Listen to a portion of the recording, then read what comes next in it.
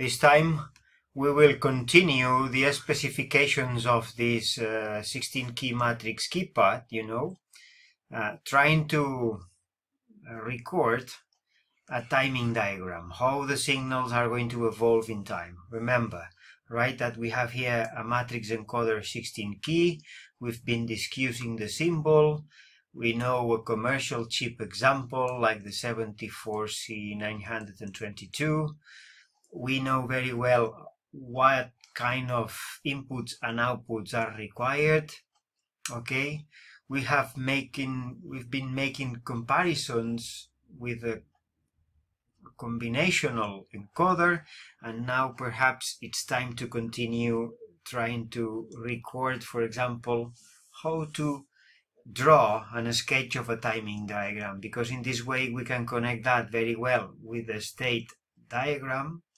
Okay, that it's the starting point of the planning section, and we can continue later on developing and going through the functional simulation, the gate level, and finally the prototype. So this is our objective, right? To design that kind of chip, something very similar to a commercial one. And now it's time for discussing how it's going to be possible to imagining this device working in time, so that later this kind of timing diagram can be translated into a test bench when that tool is required, for example, to run the functional simulation, right? Okay, right? If you've been thinking about the specifications and trying to understand this problem, the idea of the block matrix encoder 16 key, the way that you connect every one of the switches or buttons in each intersection of columns and rows. If you think about the row output that is going to generate the zero, right? The zero that is going to be used to detect in the column section when you've been clicking a key. If you've been thinking about all these ideas that you can represent in the schema, or you can complement every time using paper, for example, if you think about the rows that are going to be generated here, it is clear that, for example, you will drive first the 3, and then the 2, the 1 or the 0, or the A, B, C, D. You see, if you talk about rows A, row B, row C, and row D, that way. So the first thing that you will do from this system is to drive the row 3. So this is a 0, 1, 1, 1 as the first code, and then the next code for scanning the second row is going to be 1, 0, 1, 1, and then 1, 1, 0, 1, and finally the last code here, because you have 4 rows, is 1, 1, 1, 0. This is what you are going to do. And again 0, 1, 1, 1. So that one code, that's a single 0 every time, that is used for detecting a key when you are pressing the push button. All right, so if you know that, and you know as well what kind of code is going to be generated in the columns section, you see, you read this column, you read the other column number 2, or the column number 1, or the column number 0. So the column section can be as well several codes, right? Depending on if you do nothing, or you are clicking one key in one column or in another, right? For example, one code that is going to be present almost all the time because you are not touching the keyboard is 1111, right? This is why we rather like to do this here, okay? We will do that thing of organizing the columns using an AND gate. So we will invent this signal that is going to be very convenient, the row scan enable. So if you are not touching the keyboard, the columns read something like this, 1111, so the row scan enable is high. In this way you may go scanning one code after the other, because no one is touching the keyboard. So this is what the system is going to do, to go from one code to the next, scanning You see, giving a chance to every one of the rows to have a 0 at a time, that way. Okay? And then perhaps if you are clicking the key number B, for example, and it happens that you've got this code here, 1110, you see, or sorry, the key B. So if you have 1011 in this row, you see, this is the row B, and you are clicking the row 2. You see, the row 2 is better, the row 2. So when you've got the row 2 code, you have 1011, and in this way you have a 0. See, so if you click the B, you can detect that. In which way? Well, because you have 1110, right? So this is a possible code. The same if you click the 6 or the 5 or the 4. So you have very well repeated for every one of the rows this kind of 4 codes. You see, this is for detecting the B, this one is for detecting the 6, this one if you are clicking the 5, right, 1011, and the other code here is when you click the 4, so the 4 is 0111, right, something like this. And these 4 codes, they look like very much scanning codes, but be aware, because they are not scanning codes. They are codes that you will read or sample at the input of the system, matrix encoder 16 keys, if you are clicking any one of the keys in this row, the 4, the 5, the 6, or the B. Or you will see, look at that, you get the same codes. If you click the 1, instead of the code 4, the key 4, if you click the 1, you get the same, right? For another row. When the row is the row 3, okay, you have a 0 here, so you've got 0, 1, 1, 1 to detect the 4 or to detect the 1. So you get the same code, 0, 1, 1, 1, when you click the 1, the 4, the 7, and the F. That's it, you see? So, well, you can go this way, discussing about what is going to be the input of the system and what is going to be the output, right? But you know, there is a better way to represent that in time, and this is the timing diagram, something that can be elaborated this way. If everything depends on the clock goes the first signal. So you first go and draw the clock, some pulses, right? As many as you need. Okay, so this is the clock period, this is the T clock, something that later on in VHDL you will call clock period, a constant. For example, that here, if the clock is 200 Hz, you have a clock of 5 milliseconds, right? 5 milliseconds, so 200 clocks per second. This is the way you are going to generate the scanning codes in this system. You see, quite very high speed in relation to this task that you do here. You click a button at the human scale. You see, you take a second, half a second, so it's something slow compared with the frequency that you are using here for generating the scanning codes. All right. Then there is something else. Every time that you have a sequential system, you have to think about the clear direct, naturally. The clear direct happens this way. Anytime you like to start something, you are applying a 1, so you are resetting the machine, because the machine can be in any one of the states possible. So that is the situation. You will start, for example, after powering up the system by means of a power up circuit. You see, you generate this one to be able to start from a very well-known state and then to the next, accordingly to the signals that you are using to go from one state to the next in this kind of transitions, right? Then what? Well, if you like to detect or you like to elaborate the data, the group select, and the rows, well, very well. You first of all have to be aware of the columns, okay? Because the columns is what you are going to read here. Columns, all right? So the columns will be any one of these codes, right? So you leave some space here to represent in time the columns, right? And then if you've got the columns, you kind of start thinking about the outputs.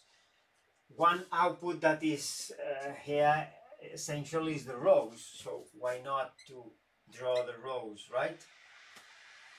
And after representing the rows, you can generate group select and you can generate the data.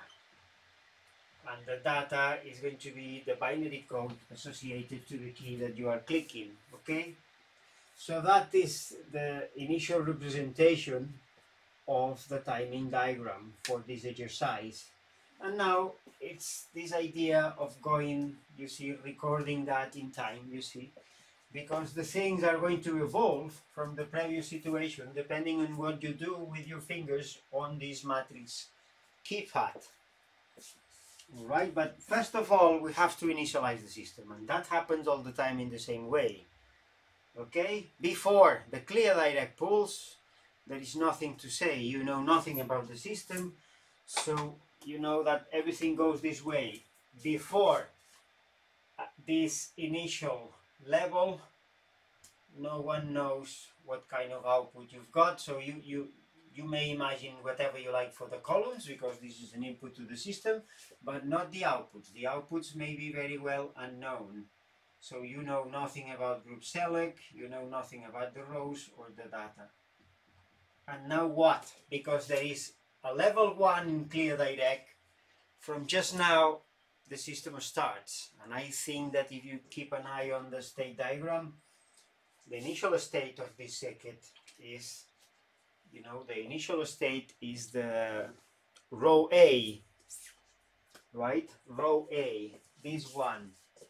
The one that is the row 3 or the row A, B, row C and row D. You see, this is the initial one.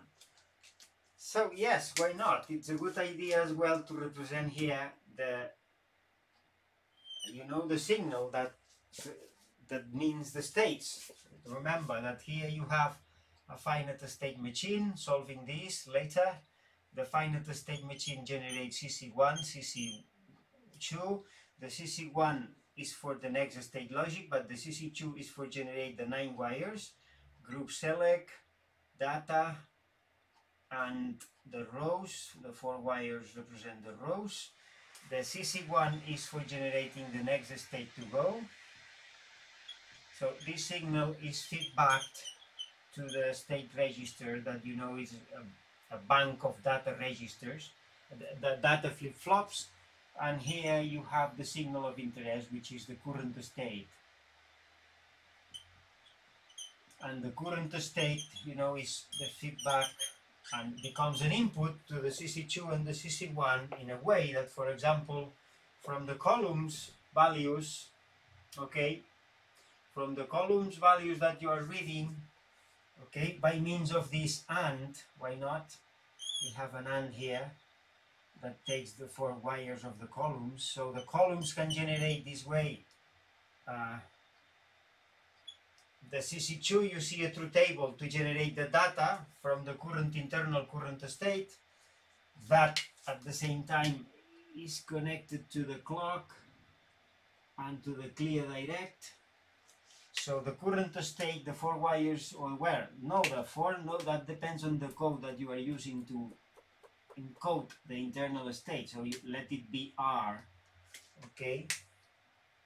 For example, if you have 8 states, 8 states can be coded in binary using 3 bits. So you can have here 3 flip-flops D, if this is the code that you are using, but 8 states can be represented as well in one hot code using 8 flip-flops D type. So R may be 3 if using binary or gray, or R may be 8 if you are using one hot. So that is an internal value that is something that you can configure later in the synthesizer very well. But here you are, the current state is a feedback. So in order to decide where to go next, you can use this signal that is group, no, it is not, it's a row.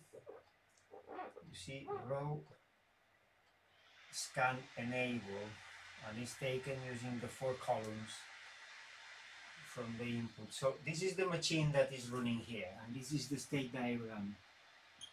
The state, that is not the state diagram, the state register, you see? So it's a good idea in this functional and conceptual representation in time to represent as well here this signal, okay? And this signal is current state. The other one is also possible. The next state to go is also possible to be represented here. So there is no problem. So you see, before the clear direct, you know nothing about which is the internal state. But from now on and up to the next rising edge, which is this one, you see, this is the first rising edge of the clock of interest.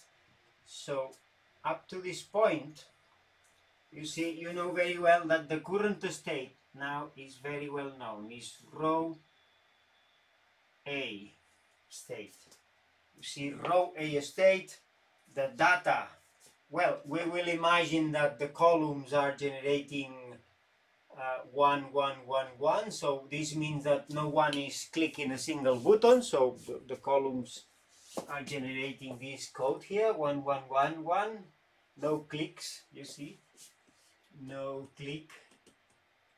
So if you are not clicking a single key, you have detected here, you are sampling all the time 1, 1, 1, 1, so you're gonna start this way. See, 1, 1, 1, 1 in the columns. So this means that you don't have to do anything, but row A means that the data now is 0, right? The data is the 0, and the group select is 0, and the rows is this one called code that generates 0, 1, 1, 1, right? That is the initial situation. That is very important. You see, you have to know how the machine starts. And then probably here in this circuit, what you have to do in time is go and simulate several situations, representing the idea that you are clicking, because probably this column, you will be simulating this in model sim, for example, by means of a test bench. So it's going to be up to you to drive this code here. For example, 1, 1, 1, 1, right?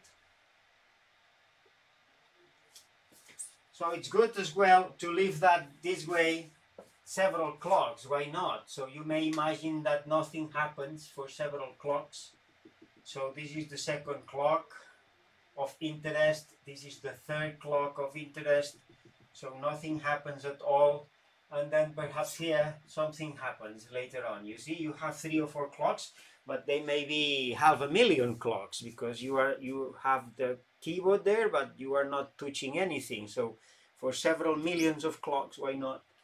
The situation remains stable, doing what the system has to do. And what is this thing that the system has to do here? What means the stability here? Well, stability means generating this wheel of states. You see, row 3, row 2, row 1, and row 0. This way, generating this counting. So, one clock, because you see, nothing is detected. So, if nothing is detected up to this point, for example, this is what you get, 1, 1, 1, 1, and now you have for one clock 0, 1, 1, 1. The next clock is 1, 0, 1, 1. The next clock is 1, 1, 0, 1. And the next clock is 1, 1, 1, 0. And so the next. You see? So you are starting again. 0, 1, 1, 1. That way. And that goes forever. So group select is 0 all the time. Data is the same. You see, nothing happens. Yeah,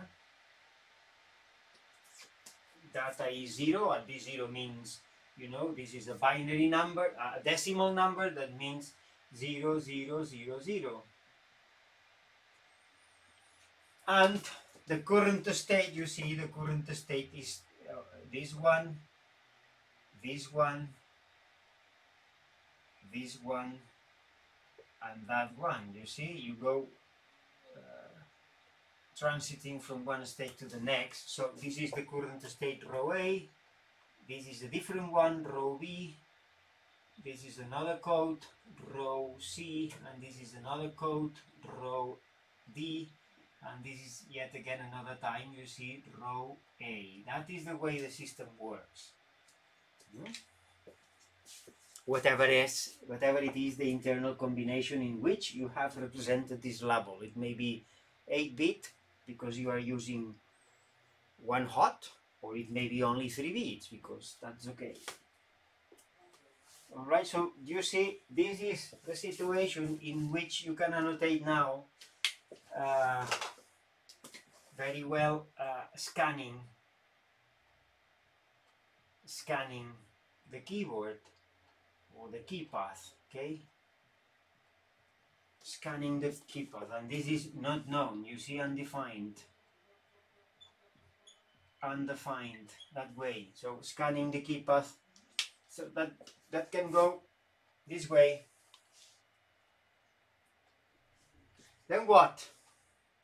Well, now it's time to imagine a situation that is going to be different. For example, clicking a key, I don't know. Let's click, for example, the 8. Okay, what happens if you now click the 8? What is going to happen if you click the 8? So here you may say, I will click 8. You see? Now, because it's me who do that and I have nothing to do with the clock, so when I click is going to be any time between the period, naturally. Alright, so now I'm clicking the 8. So what is going to happen? What is the current situation at this state now? Look at this. This is, in order to detect the click 8, what has to be here? The code.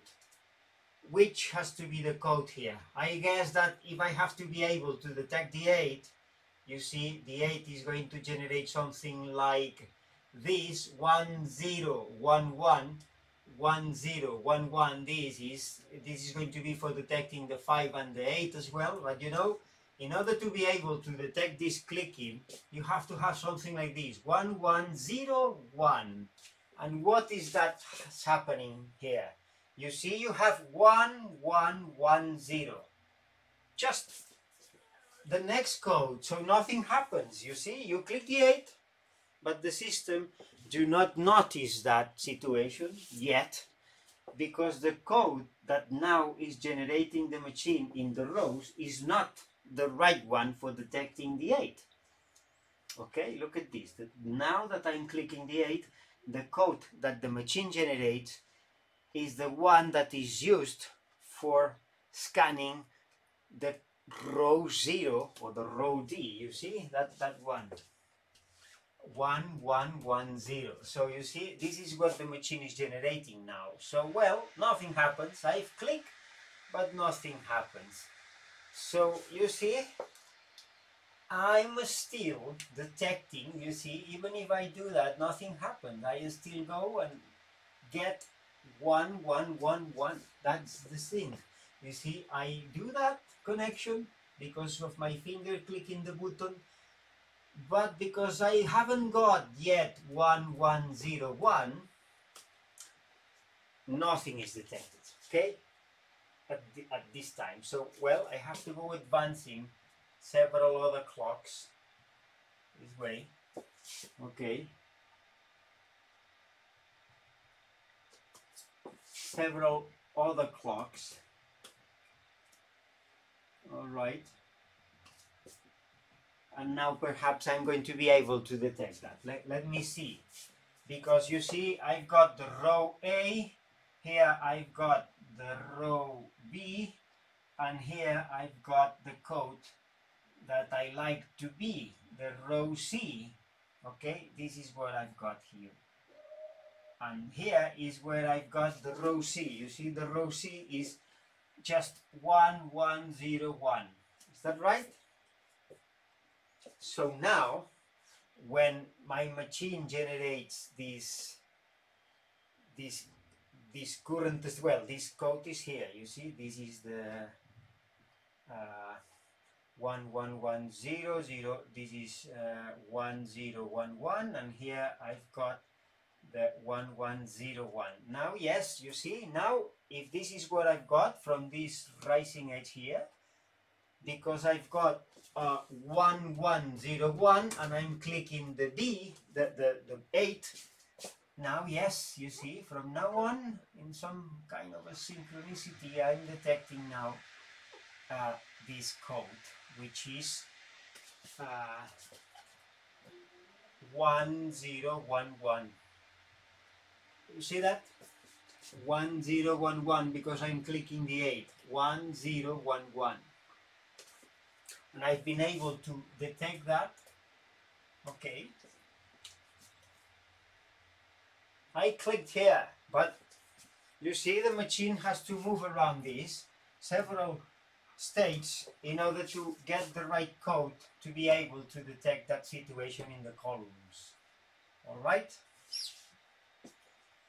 So let me see what happens now. I have here a group select 0, and here I have to do that thing, group select goes high, because here I've detected 1011. All right? And what about the data? Well, the CC2, you see, the CC2 is going to detect what? It's going to generate the code 8. So it's going to generate 1000, because this is the binary code for the 8. All right, something like this. All right, something like this.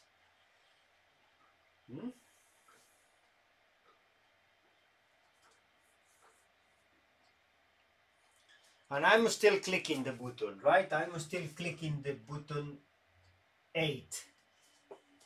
And the clock is evolving, so I have several more clocks, you see, and I have to do this task of detecting, you see, I have to do this task of detecting and encoding the key. So be careful, perhaps it's not that fast. What you see, you have here the row A, the row B, the row C, and what I'm doing now is jumping to the row C encoding. Here is where I was here, and I've detected that, you see, the row scan enable is 0, and I zoom here, right? So in some way, perhaps I should represent as well here below the columns the row scan enable signal. Why not? I have room to do that. Rows. So if I represent this row scan enable, this is going to be 1 all the time because it's just the AND. But here, you see, it's a 0. All right? Because this happens immediately. I click the 8, well, the 8 is being clicked, is detected because the machine generates this code. So then what? Well, this is what happens here, you see, and now I can be here for a while generating the right output and group select 1. And keeping the same row, so the same row has to be the row 1101 for a while. And it has to be like that. You see, I have to have this loop because I'm still clicking the key. All right. So group select goes high for more than one clock, and the data now changes. The data generated from now on is 1000, the 8, for several clocks. All right. And after being in the row C, okay, the next step to go is row C detected or row C decoded. So you see row A, row B here, row C, and now for several clocks, row C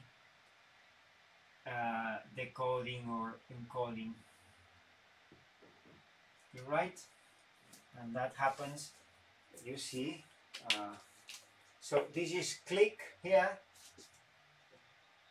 So you see here, this means that I'm still clicking the button, you see, the button is still clicked.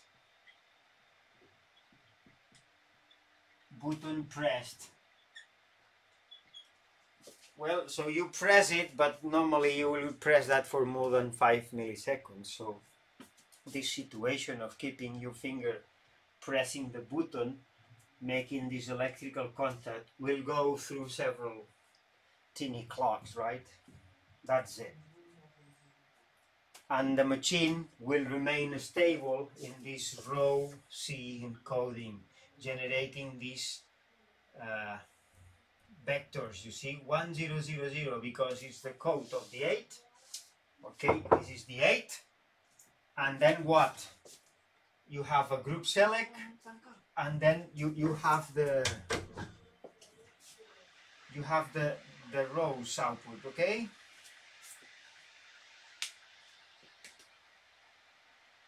One one zero one, because 1101 is the one that allows you to keep this situation for a while. And that's it. Let it be like that for a while, right? So after several more clocks being in this state, okay, the many you like, what is going to happen later on? That, for example, you are going to release the button, right? So here, for example, here you are releasing the key, okay? Here you are going to release the button, all right? So here you click and here you release the 8 button. And so what? What now? Well, the machine has been stable in this loop, row C decoding for several clocks, right? This way. Row C decoding. This is where you are now. And here you have decided to release the button. And so what is the meaning of this? Well, the machine do nothing until the next rising edge of interest, okay? Because this is an asynchronous event. This is you doing that thing of releasing the button, all right? But who is detecting this situation? Who is detecting that you are not anymore making an electrical contact? Naturally, the columns. The columns are not going to be anymore, 1, 0, 1, 1. That is not going to happen anymore, right? Okay. The columns are not going to be anymore 1, 0, 1, 1, because from now on the columns will be reading 1, 1, 1, 1 again. Is that right? Because you have released the button. So from now on, this is what you've got here. And what happens now? If this is what happens, 1, 1, 1, 1 is in the columns, you have this and now the row scan enable goes high again. And if this row scan enable goes high, you see you have here, have this situation. You go to the next scanning row D. That is what happens. It happens here. You do that jump to the next state. So this is what you can represent here very well in the next rising edge. So here in this situation, in this time is when you are going to change from row C decoding to the next one, that is row D. Okay, row D. All right. Then there is another clock. And if you've got another clock, you know that there is the wheel again. So this is row A. And so on and so forth. So you see the data that was 8 for a while changes again from now on, because you are in row D or row A or row B. The data from this clock, you see, the data from this clock goes back to the 0, 0, 0, 0, and the group select that was high for all this period of time goes back to 0.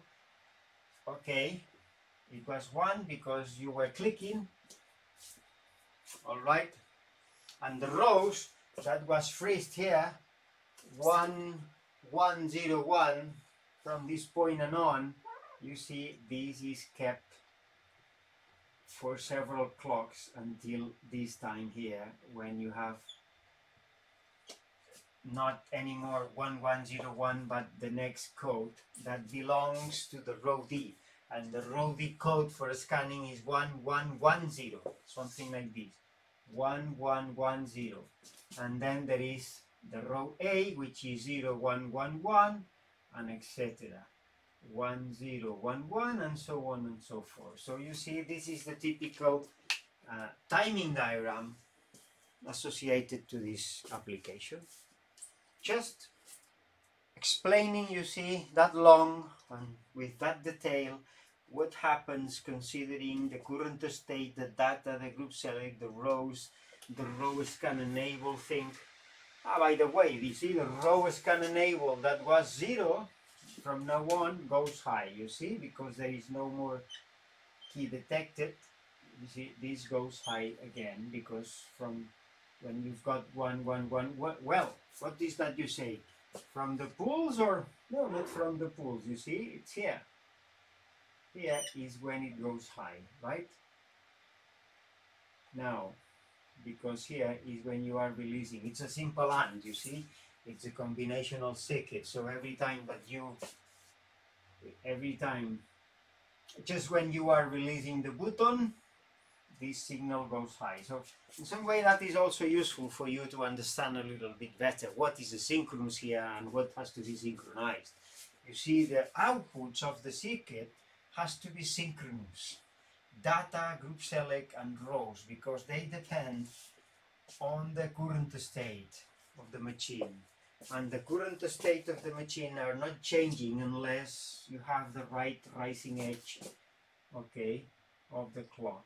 But other signals that you are elaborating here, like the row scan enable, can change immediately when the input changes, like this, you see? So that's it, okay? Now, if you have time, you can explore the situation clicking another key and repeat the process to be just aware of, in the end, to comprehend very well what happens here, because remember that you have row A and row A decoded, row B decoded, row C decoded, and row D decoded, and that way. So that picture is the one that you see finalizes in some way the description of the specifications, and it connects very well with a plan that starts describing with precision the state diagram, so that you can adapt the general machine, you see, you can adapt the general machine to your circumstances, which is something like this. Your problem represents that you have the columns and the right scan enable as inputs and generate exactly these outputs, and this is your next state and current state and the like, okay? Right.